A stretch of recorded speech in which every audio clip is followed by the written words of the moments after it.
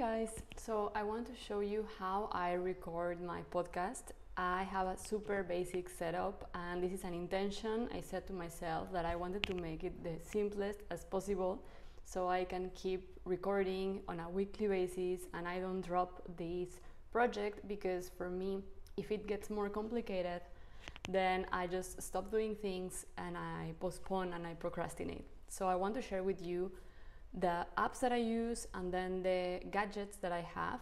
So the first thing is the microphone.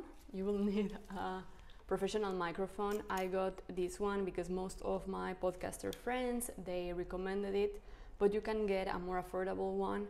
The most important thing here is that you can plug this one to your MacBook. So in this case, I have this one. So this is the one that I connect on my MacBook, right? So here. Once you plug it, then you can actually open a new file on GarageBand. So this is it. Once you connect the microphone to your GarageBand, it's going to be, normally it is automatically detected. So if you can check the input, the microphone is there.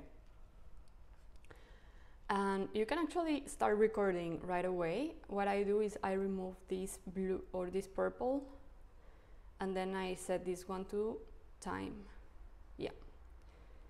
And I make sure that I'm close to the microphone. You can make a test too, so like you can press on record and then just check how it sounds. You can stop it and play it again, and then just listen to yourself how it sounds, if it has like proper quality. And what I would do is like normally I personally do it in one go. So I start recording, I start speaking. The best acoustic is in like in your garage-robe if you can go to your garage-robe. But in general, I think this is a really good mic. So I normally do it on my living room when I have guests, or I do it on my bedroom. And then that's how it looks. You can right away on GarageBand crop the beginning and the end if you didn't start right away. So you can just go to the beginning and just crop it with this, it's like this square bracket until the moment that you're speaking, and then just move it to 0 and then to the end. And you can click on, once it's done, you can click on share, export song to disk, and then you can just name it and export it on MP3. Then to clean the audio means to remove the background noise or if there is any echo, then I normally drag and drop my file here on this podcast Adobe to enhance voice. And then I would just drag and drop here the file that I want to improve. And from there, for me, that's the final file. I don't do anything else. I know that some podcasters do use other programs. I personally don't. I keep it really, really simple.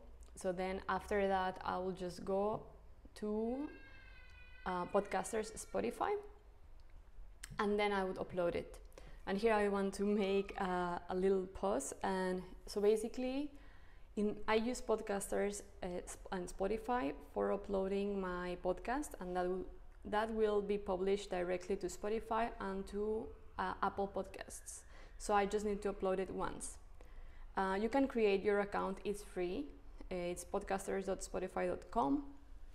What you will need before launching your podcast is actually the name of your podcast. Now this is in Spanish, but I will translate the name of your podcast. In this case, my podcast is called Entrepreneur Journey. I changed it with the time, so don't overthink it too much. You can just set a name from the beginning, and then just you can change it after it. And then the description. On the description, if you are a service provider or a coach or whatever you offer, it's a really good space to add the link of your work, like your portfolio or the way to work with you. So that's very important to have your offer here. because these will drive you clients or collaborations or people who want to know more about you. And then you also would need the cover. For the cover of your podcast, I really recommend Canva, and they already have some templates. So I really recommend you have a picture of yourself, the name of your podcast, and then your name too. So there are templates. You can just type in on podcast, and there will be templates already. So you can just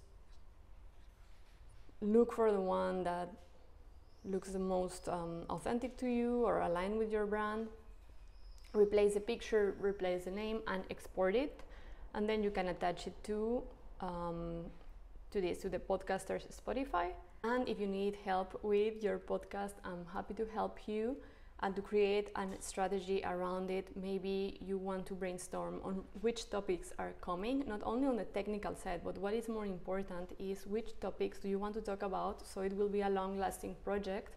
And it can be interviews, but it can also be self-reflections, and we can explore which are the topics that you will feel the most confident and competent on sharing, and which are the keywords that your potential clients or your audience will be looking for.